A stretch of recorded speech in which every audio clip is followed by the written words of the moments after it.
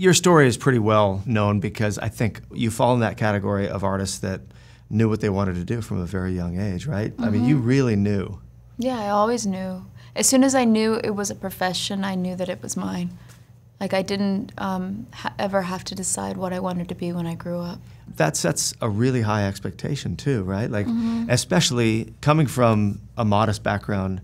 Tell me, because you went to Julliard, which is, I think, sort of the punchline to the joke of the most artistic, the most intellectual, the most whatever. You go to Julliard if you are that person. So how did you even know that that was a path? I didn't know what my path was going to be. I just knew what I was going to do. And that could have meant I was working in the Bay Area in theater.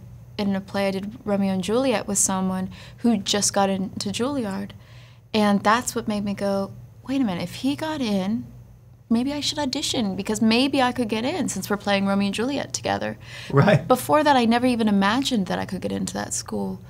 So I just kind of followed these paths that showed themselves to me. Do you remember your audition to Yes. get in? What was it? Well, we did 2 monologues. Each of us was required to do 2 monologues. So I did a modern piece from Seascape with Sharks and Dancer, and then I did Juliet from Romeo and Juliet, Gallop Apace.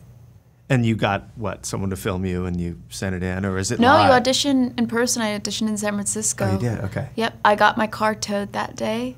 I borrowed my mom's car, and I drove to San Francisco, and I was so afraid of being late because I knew it would be a terrible thing to be late, and the traffic was pretty intense going from Sacramento to San Francisco. So I parked in this lot, and I got lost, and I was just like, I'm not going to be late. So I didn't pay the thing to park there. Right. And I ran, and I thought, well, at lunchtime I'll pay or whatever, and then my car was gone. So I went and got it before the callback that night. No kidding.